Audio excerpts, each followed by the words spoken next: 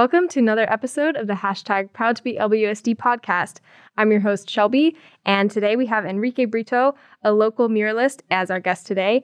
We'll be learning about his journey as an artist, along with the exciting project he's currently working on at Poly High School. Thank you for coming in today and welcome. Thank you for inviting me, Shelby. I'm really glad to have you. So can we start off by having you tell us how you got into art in the first place? When I first came here to USA, I'm originally from Mexico. I was born there, and one of my friends invited me to participate in this huge mural that we're painting in Hollywood. So they gave me like 6x8 space up in the air on the scaffold, and there was like only the drawing of this satellite. There was like some kind of space theme.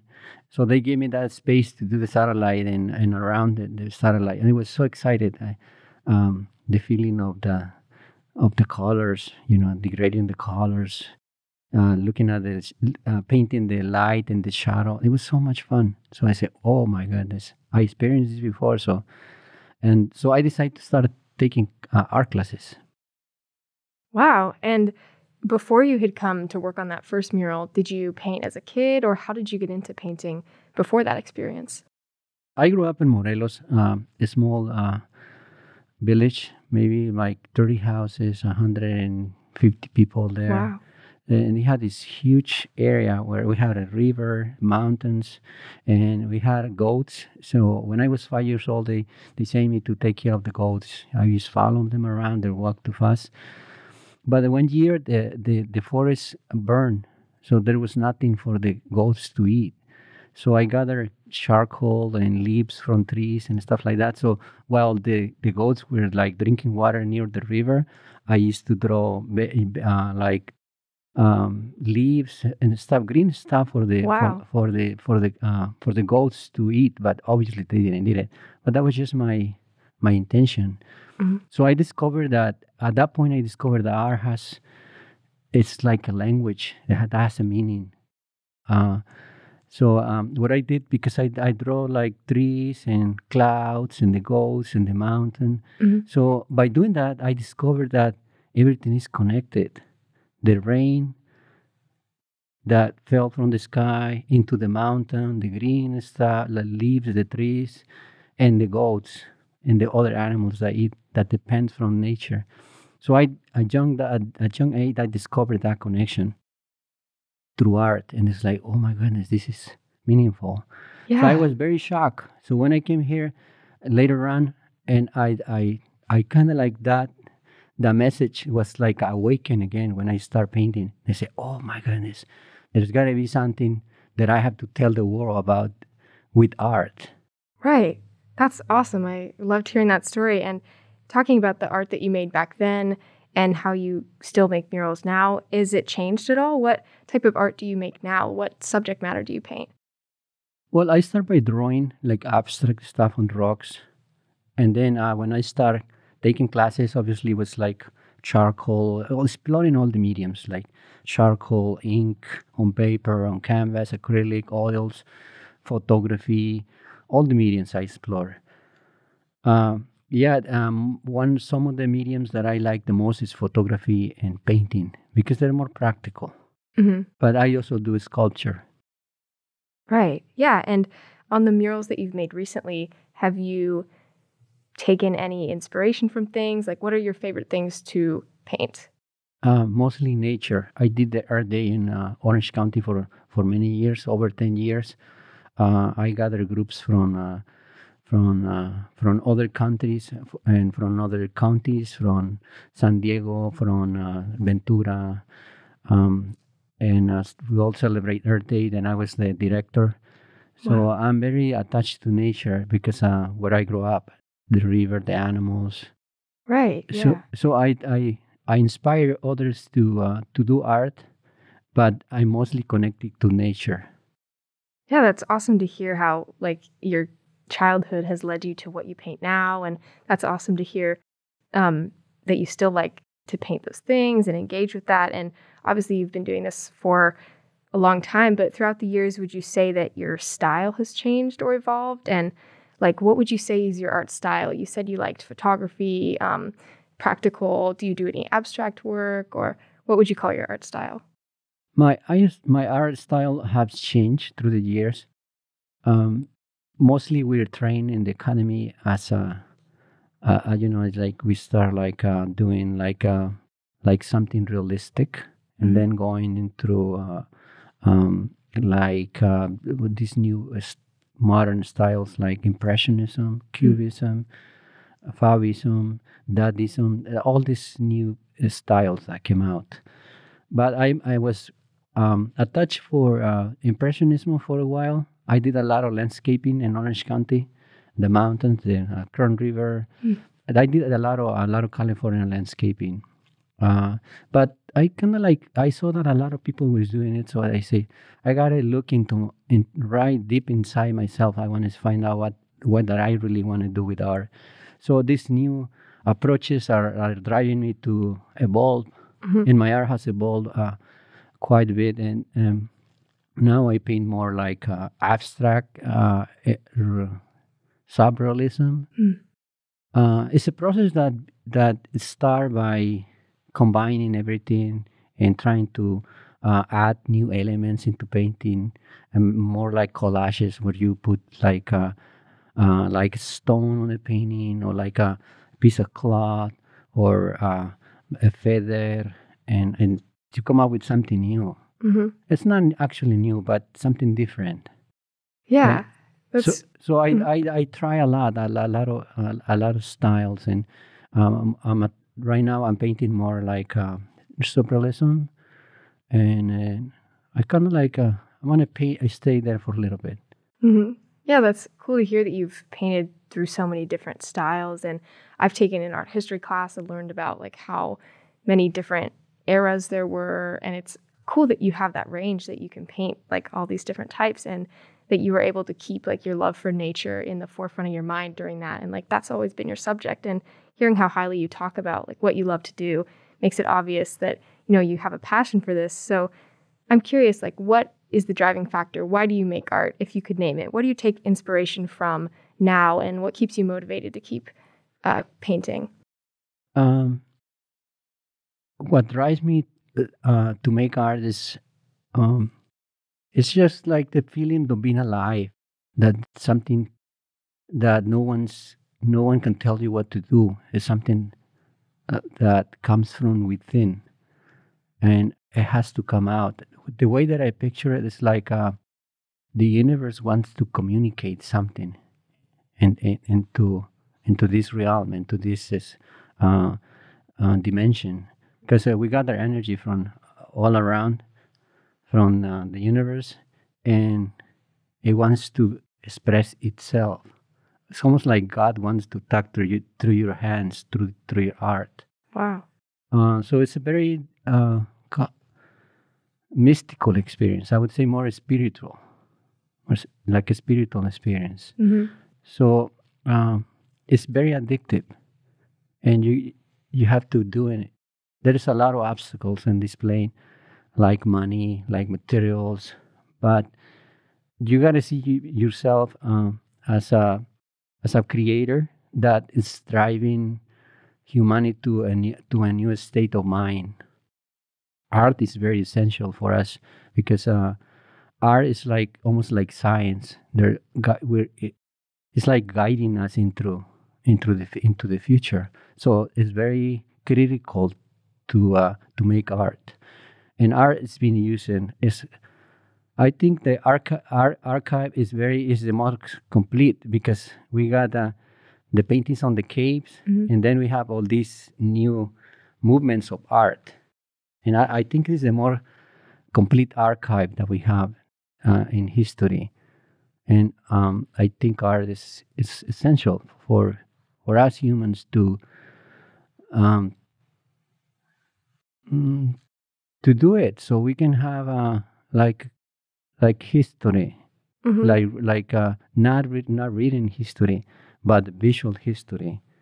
Yeah. Different kind of history. And the way you talk about it is so beautiful, and I can hear your emotions. You're very connected to this. And you had mentioned earlier that you feel like art is a way to connect people. So I want to talk about the project you're working on at Poly High School right now. So I know you designed the mural that will be painted there, and you mentioned that you wanted the students to be involved in the process. So why was that important to you? Because it's gonna be painted on a high school where all these kids are learning, and I know some of them are going to become an artist in the future. So it's a way that it's a chance for them to learn about the process of making a mural. And another element is that they will have their own space, so they can paint something of their own without me doing any without me disturbing their work. So I would just be there to guide them, and for me it's very important because it's I'm kind of like passing on my experience for them, and I'm gonna trust them and give them the tools, and I'll be guide them, and I'll be happy to do that. I done that a lot. I done like few murals with collective murals for young people that has like problems and in their environment where like they come together in five over a wall that they graffitiing on or something. So what I do, I just call the whoever the leaders, and I gathered them, and we talk about like sharing the space nicely, and we paint a mural together, gathering ideas. And so they respect now the wall that they were like fighting over because they have their own ideas. And there's another project that I did with it's called Kids Museum of La Brea. 250 kids. I did a whole school what it was called the Dreams of the Future. What we did was we did the portraits of themselves, like dreaming about how they going to be in life. What we did with this little fair, we invite leaders from the community, and we put a little booth for them, and then we brought all the kids, and the kids will ask them question about, let's say a firefighter. What does it feel to be a firefighter? What do you do as a firefighter? And you have a lawyer and say, okay, what do you do as a lawyer and stuff like that. So got the kids back, and then I go there and start working on what would you like to be in the future? What do you talk to? Do you talk to the policeman? You talk to the firefighter? So what would you want to be in the future? And they would do the portrait of themselves. That was a lot of fun. Yeah, it seems, yeah. Yeah, so I have a lot of experience working with young people about empowering them through the arts to become more confident about themselves. I think art is a very empowerment tool for people. Yeah, and to hear all the work that you've done with kids before, that's awesome. Like, it makes me think that you're teaching them kind of not only about how to make art, but like how you feel about it and how to express your emotions. And I love that you said it can empower you. That's really awesome to hear. And the subject matter that we're doing the poly mural on about inclusivity is amazing too. And I want to ask, is this particular mural meaningful to you in any way about why it's being painted, about the fact that it's an inclusivity mural? Yeah, the idea about this mural came out with Indira Jimenez found me somewhere in an activity of the community, and she asked me if I would like to paint a mural, and I said yes.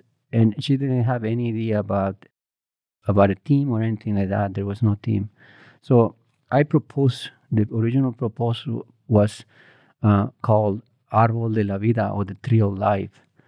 My idea was still connected to nature. I say, look, this is the place where you teach young people to respect nature, because everything that we're going through is because we have no respect for nature, where we think you can just pollute the water, the air. You see it every day. They bombarding dust in the air, white dust, and we think it's clouds, but they're not. The water, nobody cares about. Very few people care about the ocean. The forests are burning. We have to be more sensitive about nature because we kind of like the pain from nature. So we're gonna do this mural that is called the Tree of Life, and I do a little speech about it, and we have the kids help us paint so they can understand the role of nature, especially the role of a tree. And she was like, okay, I was a bit excited, and then she's like, wait a minute, you know what, we should include this and that, and she showed me a lot of a lot of logos and stuff. I said, yeah, I'll be happy to do that. So we're gonna do my idea and her idea, and the idea. So the ideas can start like growing. Until we had this mural that is called inclusiveness and the tree of life. And I really like the idea because some of these young people that need a special education, they're kind of like, I think this, of my point of view, they're kind of like being ignored by most of the people. That we need to be more sensitive, about what they need. So I would say, okay, let's do it. So I started like, I include a lot of the logos in the sketch, and I presented it. They like it. I say, oh yeah, it's very nice. Let's do it. And we're gonna coordinate with some of the teachers that are gonna help. They're gonna bring the students out, and I'll be there. And I assume that's gonna be during the day while they are at school. And I'm gonna guide them to paint. I'm gonna give them a little space where they're gonna be able to paint their own stuff. I won't interfere. And hopefully in the future they'll come back and they say, "This is what I paint like many years ago." If they are around, and they're gonna think this is their mural, not my mural. So that's the idea. That's awesome. And I didn't know that, you pitched the idea and you so strongly like helped create the backbone of what it's going to be about. And that's awesome to hear that you're teaching them about, like you said, like the tree of life and how important that is to you, but also kindness to everybody and how you want to include them and how it's their mural also. That's awesome to hear how collaborative it is and how meaningful it is to not only you, but also to the community. And yeah, that was awesome to hear about. I'm excited to see what it comes to be like. And the next question I have for you is kind of from an artist's perspective about art in general. So from your personal opinion and from an artist's perspective, you mentioned this a little bit earlier, how you felt connected emotionally to art and how it was a language, but what to you makes a piece of art good, or what makes it stand out? I think art is a language that communicates, and it has to be an idea that makes sense, I suppose, to a certain movement or to a certain uh, to reality. To reality, it has to represent reality somehow in a movement or something. Like we got some pieces like the Scream, for instance, and it's very shocking to see this person on a bridge yelling and with this very modern looking, no? Yeah. Almost like cartoonish. And it wakes up a lot of emotion. And I think art has the ability to do that. So a good piece would be something like that with the nice colors, with a really good message, and it has to have quality and freshness. Just like when you go to the market, you go to buy a lettuce, you don't buy the old lettuce. You buy something fresh. So an art it has the same. It's a term similar that's called freshness. It's fresh. You never seen such a thing, something like that before, and it's shocking when you see it. It's like, wow. It has quality and it's fresh and it's new. You never seen anything like that. So that what makes a good piece on art. Yeah, and even, you talking about that now, that's awesome to hear that what you had just said kind of relates to what you're doing at Poly. Like it is a new idea, and that you guys came up with it together about not only including the tree of life, but also the students and the values that they have. And that seems to me like a very fresh idea that I've never heard of before, which is cool to hear. This is going to be an awesome piece of art that you're making. And as we kind of wrap up, tapping back into the thought that, you're working with these kids and you said maybe you can inspire some of them to become artists in the future or help them on that path. Do you have any words of advice you'd like to give young artists, aspiring artists, maybe a starting point for someone who's interested in art but hasn't gotten experience yet or wants to start trying? Yeah, and just like in every discipline, the practice makes the master. So you got to start somewhere. just maybe drawing at home. The easiest way is to draw on a sketch pad. I was taught this when my first drawing class was like anything that you can make a mark with on sand with your finger, or maybe it's a needle or any stick on the mud or in any surface. That's called drawing. You can draw on paper. That's the easiest way. And drawing is the basic of painting. Mhm. Then you start painting. There's watercolors. There's lots of stuff on 99 cents on Ross, on a lot. There's a lot of art supplies here that with $20 you can buy a kit and start painting. And I start painting by my own. I took classes later in life when I had the chance, but I already knew how to draw, and I did it by myself because I became independent at 12 years old. Because to study, I had to move into the city, and I left my family behind. I became independent. So you have to have the desire to do it, and then if you like it, you should keep going. You can just start by drawing, but later on you can experience other mediums or disciplines like theater, like photography, like sculpture. I even study architecture for a little bit to learn about perspective, because they rarely teach about perspective on painting or on drawing. So I went into 2 semesters of architecture to learn exactly where the light falls on the buildings and perspective and all the stuff. Just you have to be curious, and you have to continue that curiosity in art. Art is a perfect medium to express yourself without violence. Right.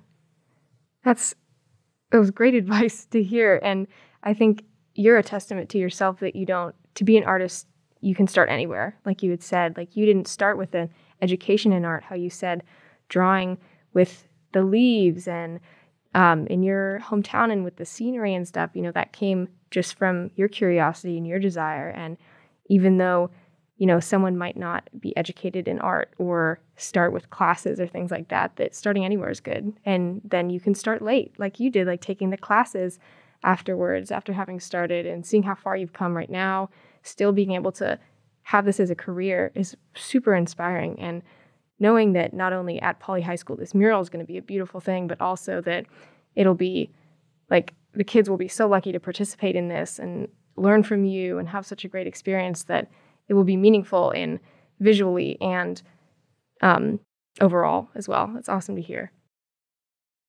Thank you so much for coming in today. That wraps up the questions I have. I'm so glad I got to talk to you, and this has been an awesome conversation. Thank you for inviting me.